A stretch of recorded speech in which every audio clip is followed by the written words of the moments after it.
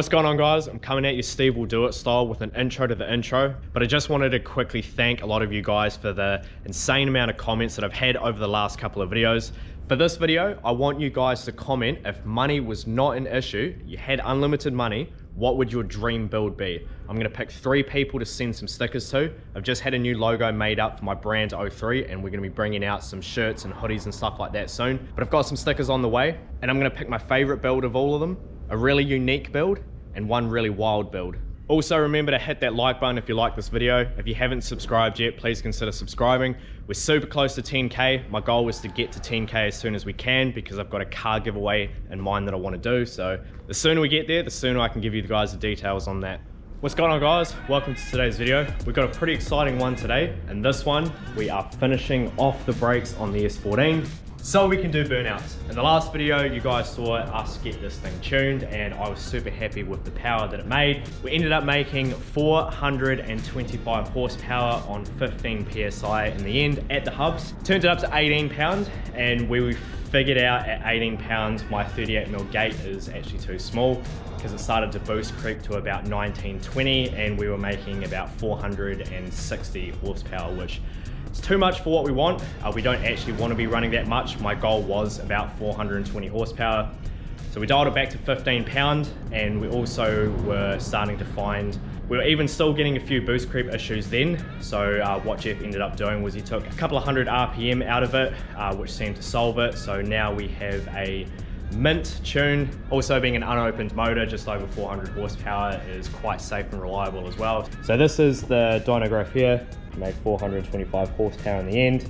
As you can see, it is making over 50% of its torque at 3,500 RPM, and by 4,000 RPM it's made its peak torque and it holds it flat. Power curve is super linear, as old LZ loves to call it. So yeah, no, I'm pretty excited to see what this thing drives like. I haven't actually got the old dyno sheet on me to compare it with the old setup, but it'd be quite cool to find that and look at them side by side. Guy from the choice files is actually coming down to give me a hand in a sec.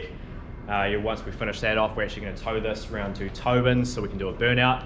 I can do burnouts here, but it's a Monday and there's a lot of people around this area at this time working. So instead of disturbing the peace, we're just going to sort the brakes out, tow it to Tobin's and do some fat burnouts. So I'm going to make a start on doing the front. I'm going to put in the brake lines first. So I've got this one to go over the top. I actually played around with that line that goes down to the driver's side front caliper before. I pulled that off my other S14, and the way that the brake master cylinder on that car is, that actually goes into the top here. So yeah, I had to do some finessing, bend it in a couple places, but we got it to where we need it now, so that's good.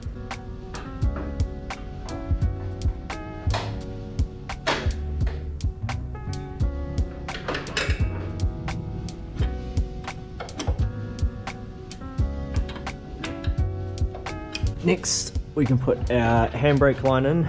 So obviously this goes from the master up front to the hydro. Just gonna feed that tray on the firewall there. Don't hate on me for my messy wiring. We gotta tidy that up at some stage. About to connect this line up to the master here. This is the old setup that I had on the last car, so it already came with all the banjo bolts and stuff that I need. A while ago, I got myself one of these. Off Wish. It was like literally $5 and it's a massive copper washer container. So just grab a couple of brand new copper washers for all these banjo fittings, so that way we shouldn't have any leaks.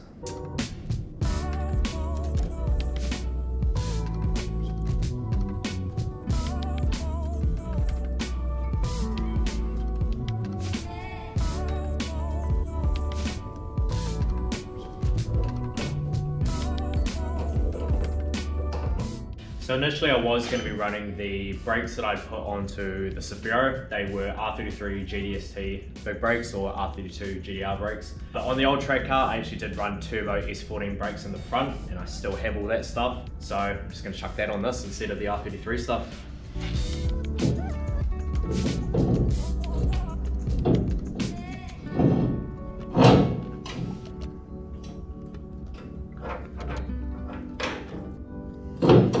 These calipers aren't as clean as the 33 GDST ones, but I'm sure you guys just want to see some skids and we can always clean this up later on.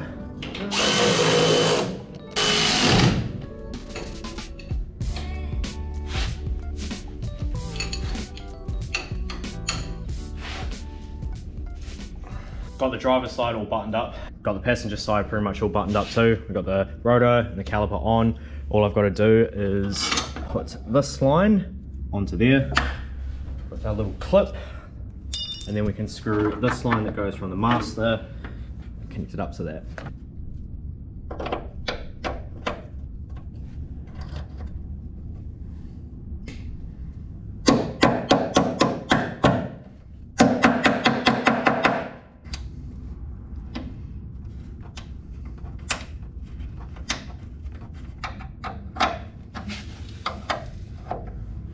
Now that all the front brakes are sorted, we're going to move on to the rears. I picked up this GK Tech rear handbrake kit line from Ash at Thrash Garage the other day. So if you need one of these, definitely hit them up, it comes in handy. So I've got the kit laid out here, and we have our main cable, which goes from our handbrake to the T-piece. Obviously this stuff is actually all conveniently labelled, super easy to use. This is the T-piece that it comes with, so that goes in the middle of the car essentially, so that line goes to that bit, and then it splits off into these two lines, which obviously go to the calipers. It actually came with a brand new banjo bolt and some washers, but I already had one from the last setup. I just didn't have all of the rear lines and stuff from the last car, so hence why we had to buy this kit.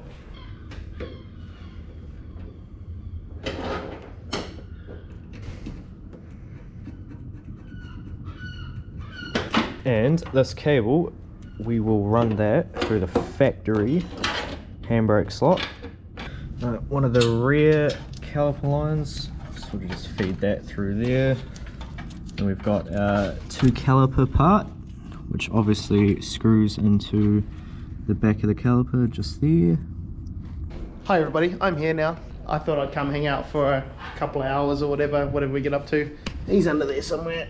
I'm doing the last of these lines, connecting them up, and then we can do some fat skids. Skids! I'm a fan of that. This is my first time checking this place out, and I'm excited to see this thing rip, because I was there the other day obviously. We were sorting out the clutch and whatever else we got up to before it went on the dyno, but then I had to leave, so I kind of missed hearing it and all that. So hopefully today we can make some loud noises and yeah, do some skids. So we got all of the brake lines connected, calipers are on, rotors are on. Now we just put the wheels on, then we can go into A-frame into Tobin's. We'll worry about bleeding the brakes and shit there.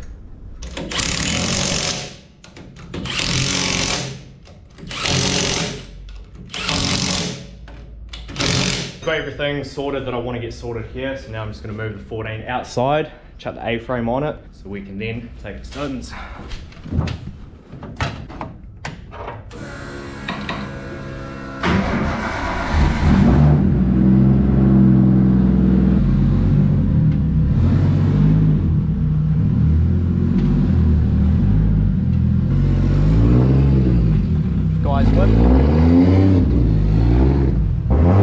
One-handed sucks.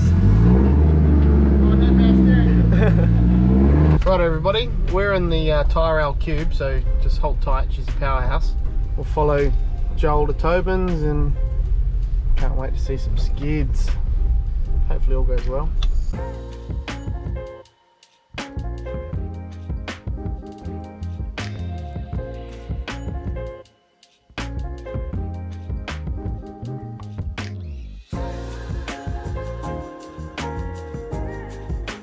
A-frame in a car, it's hub R4 or something, for traffic is crazy. Oh, Joel's getting a few looks, I don't know whether they're good or bad, but people are very intrigued seeing a car getting A-framed that looks like a bit of a skeleton with just a motor and wheels. Yeah, it's pretty funny just following them and looking at people's reactions and stuff. Some people are all about it. Surely 60, make a real big bang. I ain't popping them. Oh, go on. No guards to blow off, mate. Just make a hell of a mess. Being Kinders, boy, your car will get too fucking hot before they bloody blow. Quality, you see. So we made it down to Tobin's and got here and realised that my dumb ass had forgotten brake fluid to settle the lockup. Tobin has some, but we're not going to bother pissing around bleeding the brakes now. Mucked around a bit, so just going to leave it on the A-frame and fucking send it. Not now, call me bro. Yeah, nah, she should be sweet. I've seen plenty of skids done on the back of the A-frame. It's only just going to push it a little bit.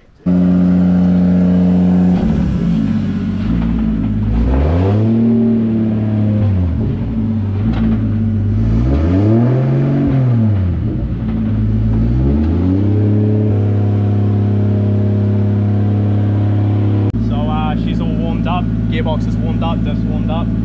Do a second gear drop.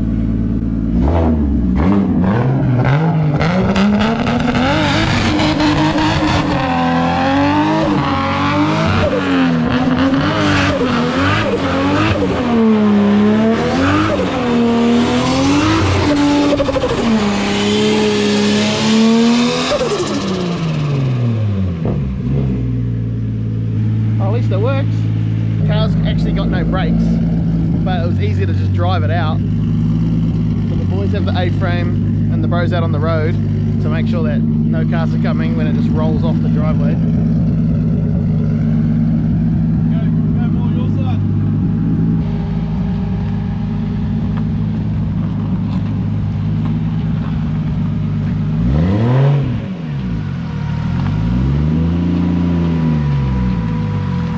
Broom suits you. Oh, wet rubber too. Good fun. Oh, a couple little dots.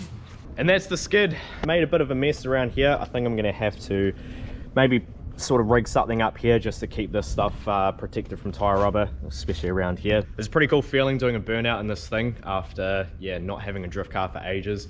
Definitely gives me the motivation to get this thing done and get to the track. It was just a small burnout. Tobin didn't want me to do a huge one because it was getting close to like 5 o'clock. People were starting to come home and he had neighbors and stuff, so we didn't want to make too much of a racket. But yeah, big shout out to Tobin for letting me do a skid there. Big shout out to Guy for coming down and giving me a little hand and checking out the skid. If you guys haven't subscribed to his YouTube channel yet, I'll chuck the link in the description below.